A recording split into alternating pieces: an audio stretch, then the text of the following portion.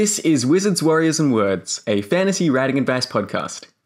If you'd like to unlock bonus content and also help the show, please consider supporting us on Patreon. Simply go to patreon.com/Wizards, Warriors, Words to learn more. You can also find this link in the show notes. And a huge thank you to all our current Patreons. You're awesome. Hello and welcome to Wizards, Warriors and Words, a fantasy writing advice podcast. My name's Jed Herne, author of The Thunder Heist, and I'm joined by my one co-host today, starting with Rob. Hi, I'm Rob Hayes. I'm tired. And he's also the author of Pawn's Gambit, which I'm about 70% through, and it's excellent. And today we are joined by a special guest, M.L. Spencer. Melinda, thank you for joining the show. Thank you. I'm Melinda Spencer, read with the name M.L. Spencer. Nice to meet you. Fantastic. And today we're going to be talking about all things marketing, because I think that Melinda does a really excellent job of this. Having looked at her website before the show, it's amazing. Has really evocative fantasy styling to it. Her books have incredible covers, really great presentation. So when it comes to marketing, just to start things off, I'm curious, when do you sort of start thinking about marketing for your books? Is it after you've written the first draft? Is it while you're writing the first draft? Or is it even before you start putting the first words down? You want to go, Rob? Go on then. I mean, to be honest, it's something that I probably should think of myself a little bit beforehand. But I tend to, once I've sort of, the book's ready to go, and then I'm like, okay, now I need to get a cover done, which usually means, now I need to get Felix to do a cover for me. That's sort of the first time I really start thinking about marketing, because for me, that's the first time I feel like I need to, because you need to make sure that the cover is marketable, that works in the current climate and everything. So I think that's the first time that I sit down and go, right, okay, how am I going to market this book? Awesome. What about you, Melinda? I start probably a little bit earlier than that. Well, I'm sure Rob does this too, but I mean, I think of myself as a brand, and I'm sure that Rob sees himself as a brand too. I mean, he's not human. Look at him. No, he's a brand. See? Exactly. That's the brand. The hair, the beard, the hat, it's all part of the brand. He just looks like a Viking that was transplanted from the 10th century into modern times. So yeah, I agree with that. I'll take it. I need a few more tattoos, but I'm almost there. I even think your beagle might be part of your brand there, Rob. I think she probably is these days, because I post about her enough. We've had Cora on a couple of podcast episodes as well, actually. So she is definitely well part of the brand. It's a bit late for her at the moment. She won't make an appearance. It gets to sort of 10 o'clock at night and she's just like, gone. She's letting the team down, Rob. I think we're going to have to fire her. She's just not pulling her weight on this podcast. And hasn't delivered what she promised. Sorry, totally sidetracked. Back to what you were saying, Melinda. Come on. Actually, let's run with Cora for a while. Okay. Cora has done a lot for Rob. It's brought him tons of attention. All he has to do is put a picture of Cora up, and all of a sudden the entire internet kind of gravitates into the Rob hemisphere. True. It's true. People love a picture of a dog, so exactly. I mean, it may not necessarily directly lead to sales, but it you post a picture on social media of a dog, you get a bunch of likes. Suddenly, like if you post it on Twitter, you get retweets or whatever, and suddenly you're being mentioned at other places, and you're getting other people knowing about you and all sorts, and it all just kind of adds up and helps. I always knew you didn't get a dog just because you love having a dog. It was really a nefarious marketing strategy all along. Absolutely. The dog, the beard, it's all part of the marketing strategy. Don't forget the jogging. Oh, yes. Yeah. I'll tell you what, if I say that's part of my marketing strategy, then it makes it feel a bit like less hard work. Every kilometer run is an extra book sold. Oh, God, that would be nice. That would be pretty solid. So, Melinda, you think about things more in terms of like your overall brand. So what would you kind of describe your overall brand as? It's a big question, but... Well, that's actually a really good question. I've rebranded myself in the last year. I used to be more of a grimdark author. And a good example was like my like little Facebook fan group was called ML Spencer's like Dark Empire. So I rebranded it. It's now ML Spencer's Epic Empire. I've changed over the whole website, tried to like make it more epic and less kind of dark. I've tried to just, make my whole image like a little bit more, user friendly. little less of like the dark person. So yeah, I started doing that probably before I even started writing the book, because I knew I was going to kind of start going in that direction. And that's when I started rebranding everything. And that book you're talking about is Dragon Mage? Oh, yeah. Dragon Mage. Sorry. Yeah, no worries. That's interesting because, yeah, like definitely, reading reviews of Ren Wars or even like the Chaos Cycle, people do mention the word grimdark a lot. Why did you sort of have that interest in transitioning into more, I suppose, classic epic fantasy territory? A couple things. I think the first one is that sales really dropped off. And I started really kind of thinking about it. And I saw sales dropping off on a lot of the grimdark. I'm thinking, well, maybe grimdark has had its day. Maybe life is a little too dark right now for grimdark and people want something a little bit lighter and happier. And honestly, when the whole COVID thing kind of happened last year, I needed something lighter and happier. I needed out of that kind of headspace. And so that's when I started really seriously considering just bailing on the grimdark mid-series and going, okay, I'm going to take a break, swerve into epic fantasy. So that's what I did. Interesting. When you say that, I'm on like page 120 of Dragon Mage, and it's getting pretty dark at this point. I don't think you can quietly left it behind. That is always a worry when you're like, oh, this story is just really light and happy and fluffy. And then you're like, Fletcher, that is Beyond Redemption, where people are dying every 5 pages. What are you talking about? And he's like, no, it's a rom-com. Come on, guys. Well, it is. I mean, to be honest, in Beyond Redemption, they just come back to life anyway. There you go. Spoilers. That's an interesting transition. What kind of research or things did you look into to kind of make... Oh, hang on. Dirk's coming into the waiting room. Hold on. Sorry, I'll just pause this for a second.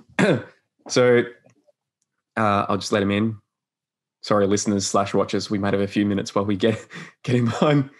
Surely you can edit this whole section out with your wizardry. Hey, Dirk. We're about midway through an episode, just to let you know. So can you hear us? I can hear you. Fantastic. Did I just jump in mid-show? Yes. You're our special guest arrival. People didn't think you were coming. I was having to hold up everything all on my own. Jed was no help. That's right. Well, I was just a burden to this. I'll bet Melinda was doing all the work. She was knowing you clowns, you slackers. Yep, pretty much. Anyway, this is a nice twist. This is Dirk Ashton, our other co-host, author of the Paterna series. Dirk, we're talking about marketing stuff. I guess I'll get back into the question I was just asking. But Melinda was just talking about how she sort of transitioned from grimdark fantasy into more sort of classical urban fantasy. Epic. Epic fantasy. Why did I say urban? It's because I was thinking about Dirk just arrived. Yeah, that's correct. I was thinking about Dragon Mage going, Yes, we're talking about Dragon Mage. So yeah, talking about that sort of transition between Ren Wars and Chaos Cycle into Dragon Mage, which is sort of still fantasy. It's a different type of fantasy. Melinda, what kind of resources or research did you sort of do, in terms of figuring out, how to package a more epic fantasy book, how to rebrand? Were you looking at other epic fantasy authors? What was kind of the inspirations there? I did like this huge, kind of cruise through epic fantasy, looking at a whole bunch of different epic fantasy that's been successful. I kind of combed through all their reviews on Amazon and tried to figure out what was really working for them that the readers were really shouting out about. When it came in terms for, making the cover, I kind of really researched all the covers that were kind of in exactly the novels that I thought mine was kind of like and what was working and stuff. And that's what I kind of gave to my cover artist. Awesome. Yeah, because the cover does it really does scream fantasy in the best way possible. If you're listening to this and not watching on YouTube, the cover has this awesome dragon on it, and then a cloaked figure with a sword standing on a mountain. and it looks epic. Oh my God. And it's huge. It's gigantic. This book is enormous. How many pages? So we embarrass authors. We get them on the podcast, and they're like, "We've got your book." Yeah, it's just as gorgeous inside too. Yeah, that looks incredible. The hardbacks are amazing. If you are debating which version of the book to get, paperback, really ebook, nice. I do recommend the hardback because you could kill a zombie with it. It is that heavy. Yeah. Oh, it's massive. Yeah, it looks magnificent. That's interesting that you had such an analytical process that went into sort of, I guess packaging it and everything. That really appeals to me. I think I'm like a very numbers-driven person. How long did that sort of last for in terms of researching, all the other epic fantasy comp titles and everything? A few months, actually. Yeah, I spent a while and just kind of, I read a bunch of books too. I took a bunch of books that had like a lot of really good reviews and stuff like that. And I just kind of cruised through them and just made note, like what's working for them, what's not working for them, what did readers like, what did readers not like, stuff like that. Was there anything surprising that came out of that process? Like, did you have expectations of the genre that maybe like were changed after doing that research? I'm just surprised at how much you've really got to hit the tropes for people. You would think that people would see a trope and eventually they would get sick of it. No, they want the tropes, and I'm like, okay, how many tropes can we pack into one novel? Well, there we go. I think the only thing I'm missing is elves, maybe. Yes. Yeah, but you do have some characters that are very similar to elves. They could easily, It's interesting though, because like you read like some reviews or some sort of the more critical reviews, and a lot of them, if they'll find tropes in a book, they go, "Oh, it's very tropey," or "There's just too many tropes," or whatever. But then, you sort of like, if you engage with the majority of readers, they do tend to like tropes. And I think it's partly because people like the familiar. A trope is familiar. It's almost pre-packaged, and it makes people feel a certain way. Trope is one of those words that gets thrown around. In fantasy, a dude with a sword is a trope. So if you really don't like tropes, don't read anything with a dude or a woman with a sword, because that's going to be fantasy. Yeah, I think the thing with tropes is like there's nothing inherently wrong or bad with them. It just comes down to how you execute it your own way. And for me, I will read like there's plenty of tropes where they could be either great books or they could be bad books. And the defining factor there is not necessarily the specific trope the author has chosen, but rather like how they have written about it. So I guess that kind of segues nicely into another question, Melinda, which is, so you've got all these sort of epic fantasy tropes that you're interested in exploring in your books. How do you think about kind of going along with sort of the standard way that those tropes are done, or subverting them, or putting your own spin on them? What's your sort of approach to that? Definitely with the grimdark stuff, I was into hugely subverting the tropes. That's what that was all about. This book was all about really embracing the tropes, but then putting like a slightly different spin on them. Like my dragons, for instance, are basically stone, and when they're alive, they're dragons, but when they die, they actually like turn into like a stone kind of thing. And that's like, cool. A little spin on the trope that I did. So I think another area as well is like you have like a main character who is neuroatypical as well, which is like something that you don't necessarily see, or at least in my experience reading epic fantasy, haven't seen that a lot. So it's cool to know that you can, even within a story that is like very much like, classical epic fantasy and stuff, you can still be putting your own spin and putting your own interests into there and everything. Yeah, definitely. And it's done really, really well too, because never does anyone say, oh, well, he's neuroatypical, right? Or never, there's no name for the way he behaves. But the people react to him the same way people react, to people like that in society. And, good or bad. So I think it's just, unless somebody new kind of recognized these tendencies and character traits, right? You would just think that this is the way this character is, And I've actually seen some of the reviews are like, I don't know why the character is like this, and I don't like it. And other people have no idea that that's what you're doing, but they love the character. And then, of course, people who do recognize that and know people or are that way themselves love it, which I think is awesome. Really, really nice the way you treated it. Thank you. I think you're the only person we've ever had on here that all of us that are here have read your book. Oh, I haven't actually read it yet. Sorry. Oh, you haven't? I'm going to read it very soon. Yes. Oh, I thought you had. I'm going to read it very soon. That's how rare. That's how rare. It's that big that like I've been reading it for 2 days and I'm less than 20% of the way through it. And that's about, and right where you stopped is probably as long as like my entire trilogy is together. I definitely am going to get your books are pretty big as well, man. Yeah, but believe me, I'm working on one right now. Are you? Yeah.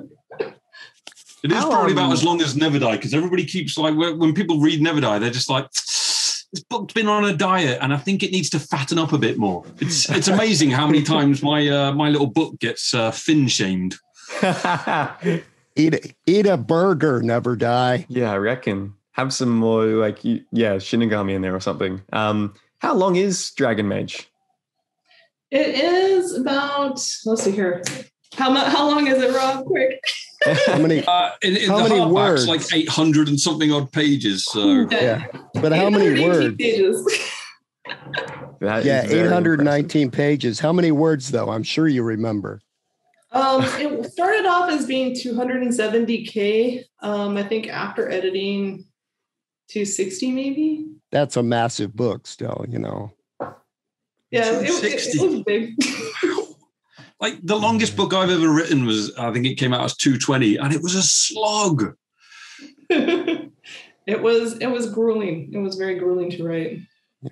Have you found that's 4 Harry Potters? No crap. Yeah, true. Yeah. Yeah. Well, the first book is just over 80,000, 84,000 words, I think. Yeah. 77,000, I think. They got long afterwards. So it's Prince of Thorns, though, actually. That's quite a short one, technically. So, yeah, it's about four Prince of Thorns as well. There you go. Does the, with regards to the length, does that sort of like make it easier? Do you think that makes it easier to market or harder to market? Easier. Interesting. Because it's in Kindle Unlimited, so I get paid for every page flip. And so I can actually bid higher and still make money than somebody who has a shorter book. And by bid higher, you're talking about AMS ads on Amazon, right? Yeah. And that's another thing in your marketing of the book that I was blown away by the amount of research you did and experimentation you did prior to even the release of the book, right? To know exactly what to set your budgets and bids and what your best performing keyword's going to be so that when you hit it hard, it was going to go. And that is just a tremendous amount of work. I don't know when you sleep. Well, I took a couple months off writing and just spent that time trying to get the book rolled out. And so that's one of the things I did just for days and days and days, went keyword hunting. It used to be a little easier. We used to have this little tool called Yassive, which would kind of like, figure out your also bots and the also bots of your also bots and stuff like that. Just like link everything together in a big web. And that's no longer functioning. So I kind of had to do all that manually. And also your book wasn't out yet. Yeah. So I had to actually start researching people's books who I thought were like mine. And similar enough. Yeah. And so, they do have other tools that will scrape for you, but they really are not very targeted.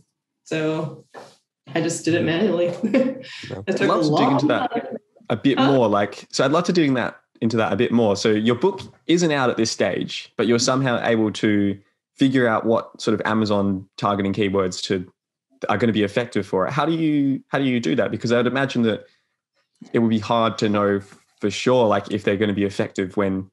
Yeah. How were you testing bids, like amount to bid, without having a book to actually put an ad up for?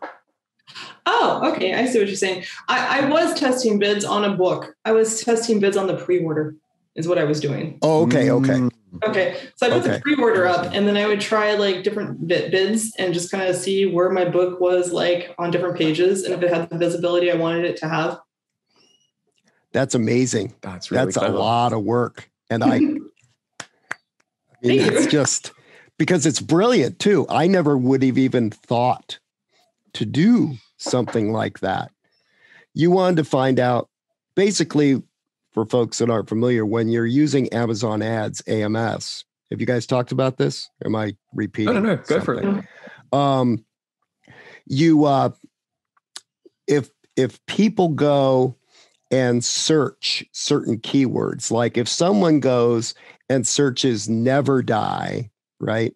If I'm using never die as a keyword, when they go to the never die page, hopefully they'll see a little sponsored ad either in the list of all of them that are across the bottom or over here or in the bar up here. And they'll see my book on the never die page. And hopefully once they buy never die, or even better, if they just skip it and don't even buy that, but go look at my ad, buy my book. That's how ads work. And depending on how much you bid, you'll place first in that carousel at the bottom, or you'll get that one on the side, or you'll get that one at the bar at the top. If you bid a little higher, you get both bottom and side. You bid a little higher, you'll get all three. Melinda was on every page of all my books for 2 months in all three places, or at least a month in all three places. You go to my book page and there'd be Dragon Mage, Dragon Mage, Dragon Mage. It was awesome. I mean, I loved it. What you're saying is, but that's the only way. The only way she knew. I mean, you can just go in and bid $5, right? And you're going to get that. But you don't want to spend $5 if you don't need to. So what I think Melinda was doing was putting in a high bid. If it wasn't getting the placement she wanted, she might raise it up. If it was, she would then put it down and then put it down and put it down until it wasn't anymore, and then put it back up, ratchet it back up. So she was spending the minimum amount for those three. Now, what that takes is every single day, right? Once a day or several times a day, you've got to go in and see what the placements are on all your keywords. And how many did you have? 50, 100? More. So you would check for every single one of those, where they were placed once a day at least, right? Yeah. Wow. And then ratchet up and down the bid for every single one of those. I wasn't doing every single keyword. This is genius. Doing them in groups. But it just goes to show you what more goes into being a self-published, can go into being a self-published author, other than just writing your books and then trying to get some art for the covers and get them made. That's a hell of a lot of work. And now anyone can do this and spend a ton of money on advertising, and a ton of people do, and their books still tank, right? This was the perfect storm because she was spending at that level to really get in front of a lot of eyes. And it's also a great book that is appealing to a very wide range of fantasy readers. I think she nailed so much of it. I say she. Yeah. I think you nailed so much of it. The cover makes a huge difference. It's the cover, it's the title. This says the title. This says exactly what this book needs to be. Now, no one, and this is very common, right? No one in my books, Paternus, I think the word Paternus is mentioned once or twice in all the books. No one ever says never die or talks about never die in Never Die, right? I will never. No, does anyone ever say never die? Yeah, I've got a roll credits moment. Okay. I don't know if anybody talks about a Dragon Mage. Mortal Techniques books. I mean, a lot of times people think, okay, it's going to start out and say, the boy really wanted to be a Dragon Mage, right?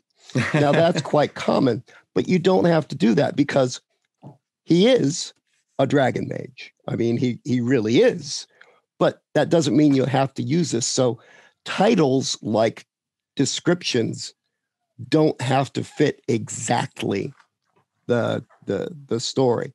This image though could be right out of the story easily. The cover of Never Die could be right out of the story.